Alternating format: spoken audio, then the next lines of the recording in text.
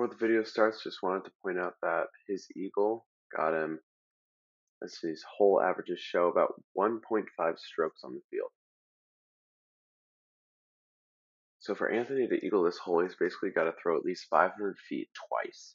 I personally throw like 350, 360, so I would be stoked to get here in like 3 or 4. This is just incredible. Just watch. And finish out to the left. So you got big. 4 great drives. Young fellas are saying. Anthony going late flip roller, and I like this. This might be past the pin. I like this.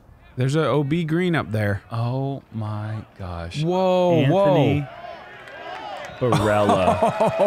You dirty dog. You dirty dog. 2 days in a row, potentially. 2 days in a row, he's in the circle. How close is this? It appears to be like quite 15 close. feet to me. And this is my favorite thing about rollers, is when they get this late turn where they roll back towards the bottom of the flight plate. Yeah, and then it recuts right there. Wow, that is so good. so precise. What a shot.